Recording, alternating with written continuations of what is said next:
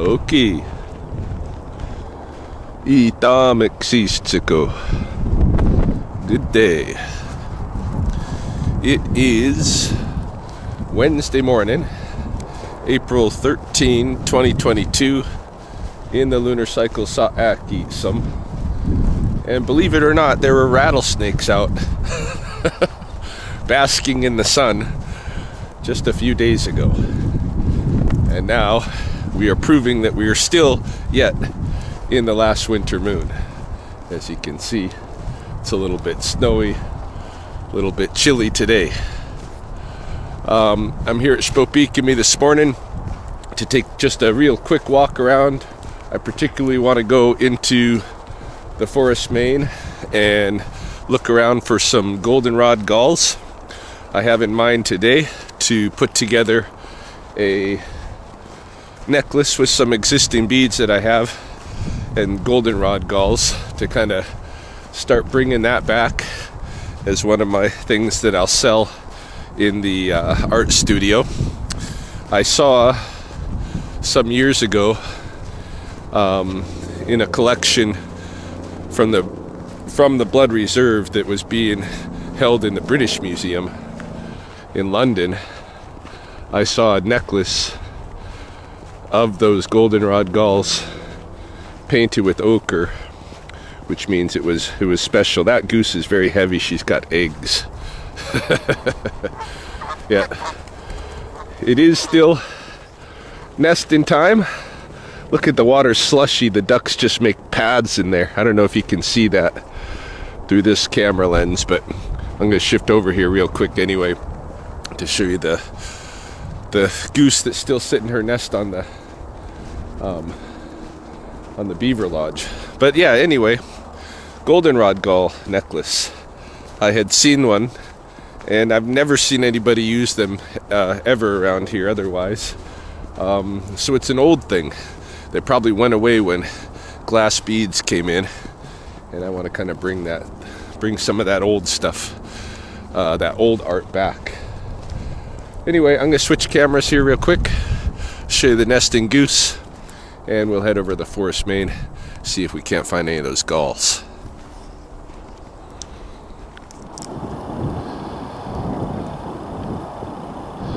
Every year during this lunar cycle, when the birds are sitting their nests, there is a snowstorm, and this might not even be the last one. It doesn't seem to be, because usually our last snowstorm is what we call a wolf cap, Sspopiikimi, and it's a wet, sticky snow that kind of cakes everything, and it'll stick to the sides of the trees, so the trees will look white, you know, on one side. And this ain't it. This is not our wet, sticky wolf cap snow, so it may not be the last of the season's little blizzards, but it's what we got going on for this morning. See a couple of different nesters out here on the wide south pool. This girl here has been sitting hers for over 2 weeks now. 2 weeks and a couple of days.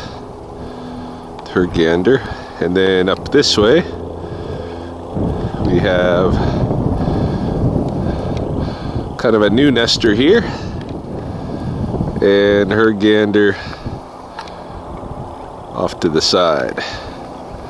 So a couple of nests going here, but we should have goslings within the next 2 weeks. Gonna follow this deer trail through the forest today rather than the regular main trail, looking again at the goldenrods. Here's the tall goldenrod flower head, and a lot of them I've noticed, like look at this for instance, has the flower head, but the stalk has been denuded of leaves, and this is the case with most of the goldenrods in the forest at this point. They have no leaves. I attribute that to the deer, hey, enjoying the leaves. On the other hand, rather than they leave the flowers, eat the leaves with the goldenrods. Now, if you look at sweet clover, on the other hand, like this, you have the flowered ends that are eaten off, the tips that are eaten off, so that the deer are getting like the seeds, eh? It's just a little bit of seeds left here and there, but most of the sweet clover has been deer clipped. Any case, I'm looking for goldenrod galls, and I know there's not a ton of them in the forest main because I think due to the fire, it killed a lot of the insect life. We didn't have a lot of the gnats laying their eggs on the goldenrods last summer that would produce these galls. But there's some, and I just need enough for a necklace, so I'm gonna keep looking.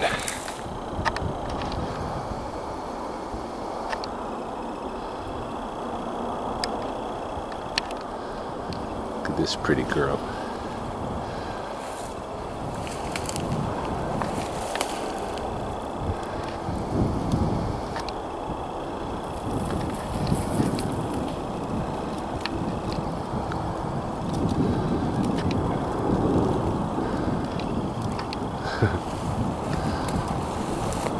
I saw a white-tailed deer at Pavan Park the other night that has a serious issue. Some kind of deformation on its face, maybe a result of an injury, I don't know. Here, I'll show you what that one looks like. It's really kind of messed up. We've been going past, Britt and I have been driving past this area where somebody's been leaving sunflower heads, and we go past there like maybe once an evening, and there it was. Somebody on my Facebook said she had noticed that deer earlier in the season and it wasn't that bad, so it's getting worse. I don't know. Surprisingly, here I still have not found a goldenrod gall, and I'm almost to the other end of the forest. So this may be a failed mission today, I don't know. Well, there we are, the end of the trail leading up to the levee, and finally I found a couple of goldenrod galls. This one's got a woodpecker hole in it, so I probably won't even use it. There might be a couple more around here. I'm gonna check real quick, but I don't have much time. I gotta get myself off to work. I thought there would be more through the forest than there was. Should have probably went to the Owlwood where there was no fire. Well, next time. But I'll collect what's here real quick and head her out. Actually, I've kind of backed up off of that trail end just a little ways here, and I am from a different direction finding a lot more galls. I don't know if you see them in there, but I'm getting a good pocket full. I should get enough for the necklace. Alright, so here is my haul from this morning. You can see I got a good little number of galls for a short stint out there. Could have got more if it wasn't for the fire and stuff, but we'll check some other forests later. In any case, I got some big ones, some small ones, some red ones, some pale ones.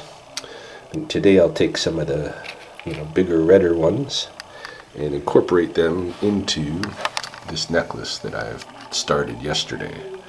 I just took some galls that I had laying around the office that I had collected now and then, and drilled holes through the ends. Basically cut off the sharp end of it, the stem end, so that it's flat and it exposes the pithy stuff.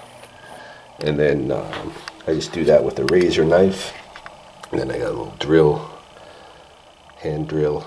You can poke a hole in there. You can probably just poke a hole through with your needle, but I use a little hand drill. And some of my existing beads, I chose turquoise as the main, and then I would like to do like glass and turquoise all the way up, but I didn't have enough of these glass beads, so I had to intersperse with these stone beads. So I do glass, stone, stone, glass, stone, stone. You know, I'll keep going. Finish this necklace today, but that will be my reward to work on that after I get some other work done, because I need to really get my workshops planned out. I'm supposed to be doing every week on Tuesday and Thursday afternoons from 1 to 3 these kind of culturally anchored pre-employment workshops. So I've got a series of 7 that I'm developing that I'll be delivering. They were supposed to actually start 2 weeks ago, but I don't know, I don't have any clients signed up, and I really need to get them better organized anyway. So there's 7 of them. Most of them are kind of like how to use Blackfoot concepts, approaches, philosophies, histories, knowledge, and this kind of thing, to benefit oneself in the workplace, in employment, in career building, in entrepreneurship, in small business, whatever, right? So there's just a couple of them that are really kind of normal pre-employment stuff. Like I have this Aksok Sitsip Satop interview skills, you know, let's speak well. So that's one of the workshops, the interview skills. There's also like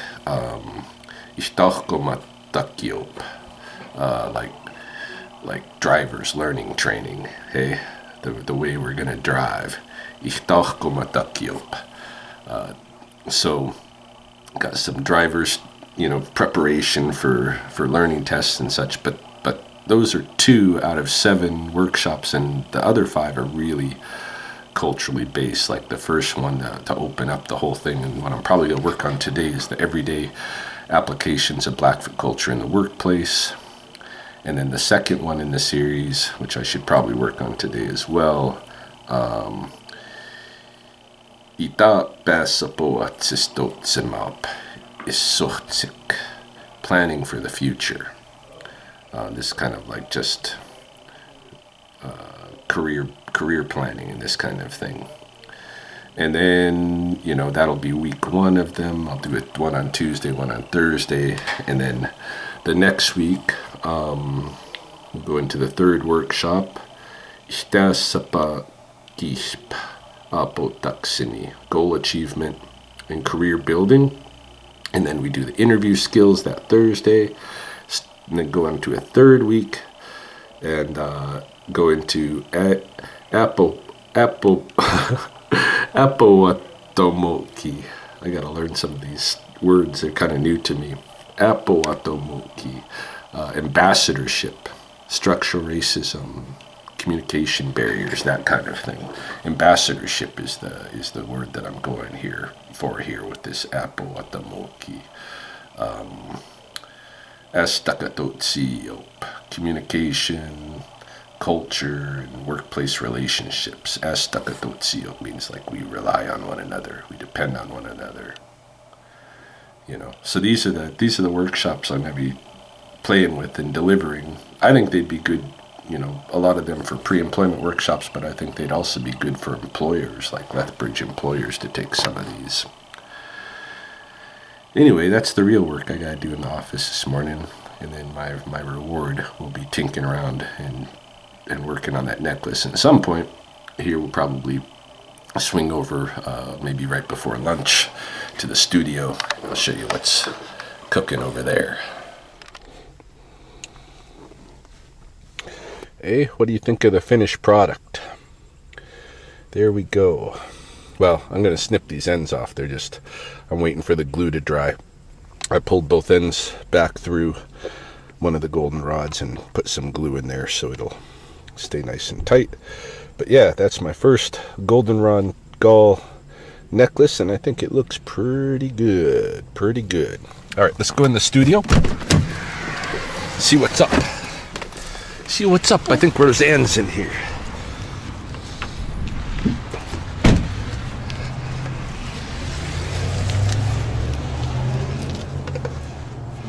Hello. No Yolanda yet, eh? Check it out. Oh, wow. That's made with goldenrod galls from the coulee. Oh my gosh. Hey? Yeah, that's wicked awesome, man. Yeah, I'll cut off those loose ends of the string when the glue dries in there, but yeah. Are these you boiled these? No, I didn't even have to boil them. The woodpecker did that little hole. I only put one in there that still had a woodpecker hole, just for good luck. But oh, wow. Hey, that's awesome. Hey? Jeez, that's really good. Bit of an epilogue. It's Sunday evening, Easter, and I stopped videotaping after visiting the studio that day. Didn't catch any more really for the next couple of days, except I guess a little glimpse at some of my visits to the pond. Things have changed. We had cold spell, the pond froze over. It looks like predators got to the goose nests, the 2 goose nests on the wide south pool, and destroyed them. The one on the beaver lodge still remains, as well as others that I probably just don't see, hidden in the reeds on the wet meadows. I'm at the wilderness park this evening, chilling out, enjoying the view with this goose. Now, I came up here kind of poking around for fossils and such, but I think I'm going to go up the coulee and down another slope looking for Mucinian. Should be out. Some roots. Yeah, not a lot else has happened, but I thought I'd tack on a little end piece to the video here while it's still in play, and let you know the updates on those nests. The red-winged blackbirds are back. It looks like we're headed into a warm week now, so things are going to be shifting up and changing. What's up, buddy?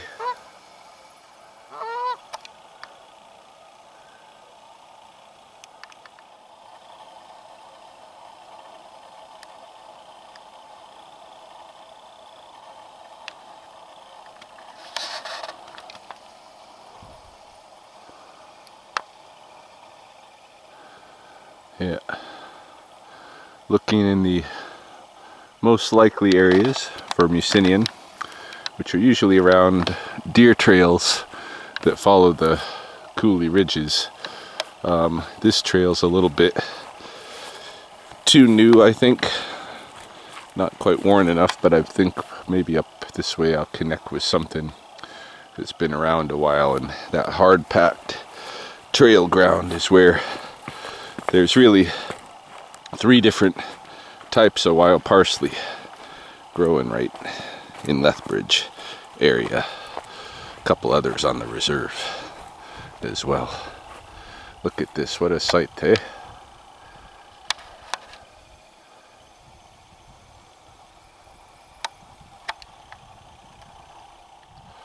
Just noticed something here. I'm gonna go check it out, see what that is. Yeah, it was just filming for you, and something caught my eye. What is that? Looks very carcassish. Oh yes, unlucky Easter rabbit. Ouchie wawa, buddy. Yikes. White-tailed jackrabbit. And have seen better days.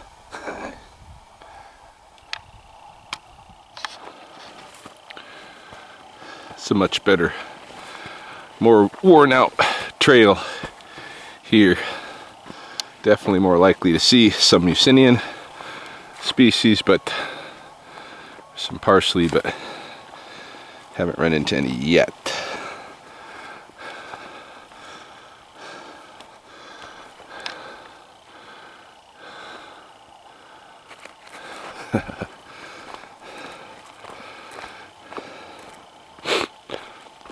I'll have to remember where that big rabbit is. Come back and look at it after it's decayed a bit more. Probably an eagle nabbed that rabbit. Now it's too funky, nobody wants it.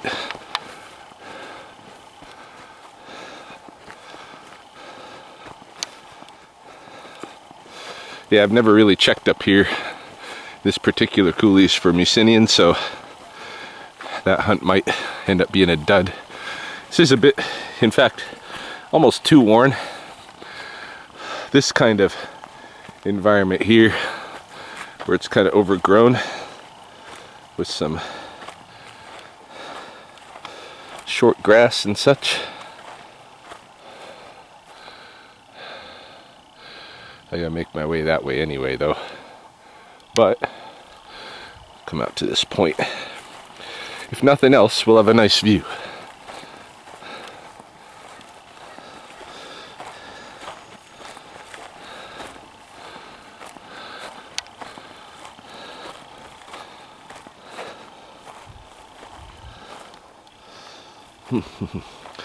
I'm going slow because I'm looking at the ground. There are some different things coming out. Not what I'm looking for though. I think. Well, I'm not sure what these guys are. I'm not sure.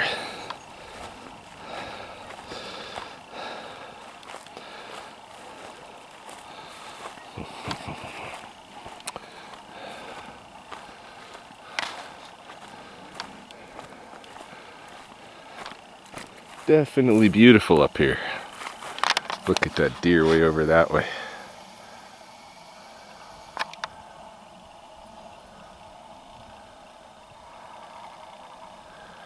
I haven't run into any shed antlers this year.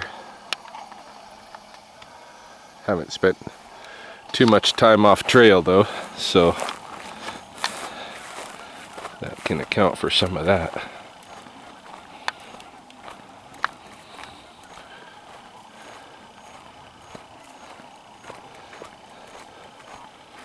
Definitely a few goose nests around, maybe along some of those cattle ponds over there.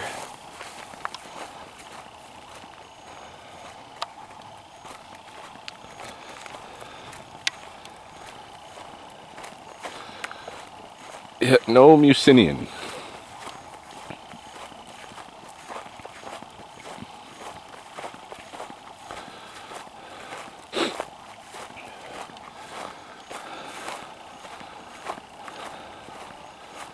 What went on here? Looks like another kill site maybe.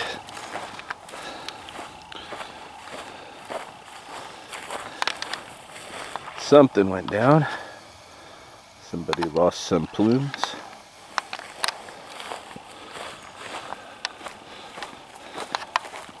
Again, more than likely eagle feeding spot right there, given the environment here. And the view.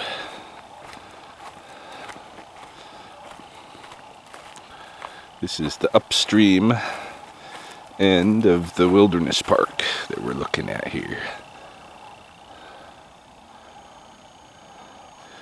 And down around the bend there would be Pavan. Just can't see it from this angle. Yeah, the wilderness park's basically just a big bend peninsula in the river.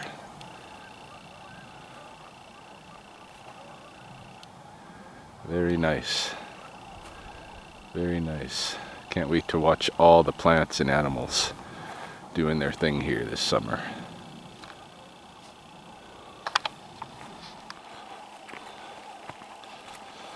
Definitely not finding the plant I was after now. I'm headed down this draw that's going to lead me eventually toward the main trail coming down off the parking lot. I think it's going to take me through a little bit of old mining territory here. Looks like that whole cliff there was excavated at some point. Maybe even up to here, hey? Well, this could still be part of the natural coulee draw, but that's quite a big trench right there.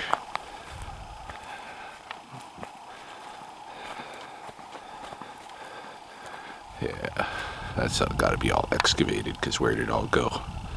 Where's the ground that fell off?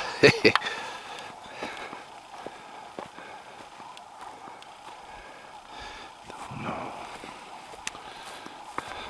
I love these little, sometimes you find these little patches of trees in the shady draws.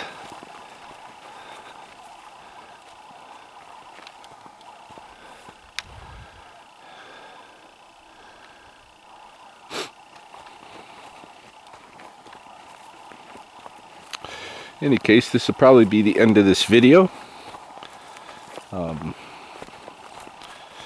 What's new in the environment here primarily as we round the full moon, the Easter moon, duck moon. Somebody's got little sheltery things started here. Lots of these kind of little makeshift shelters. I don't know if it's the kids clubs, you know, the militaristic kids clubs, like Boy Scouty type things. I don't even know if they got Boy Scouts. Yeah, they do have Boy Scouts here, I'm pretty sure. My friend Tim, who's Canadian as everything, was an Eagle Scout. That's a nice magpie nest.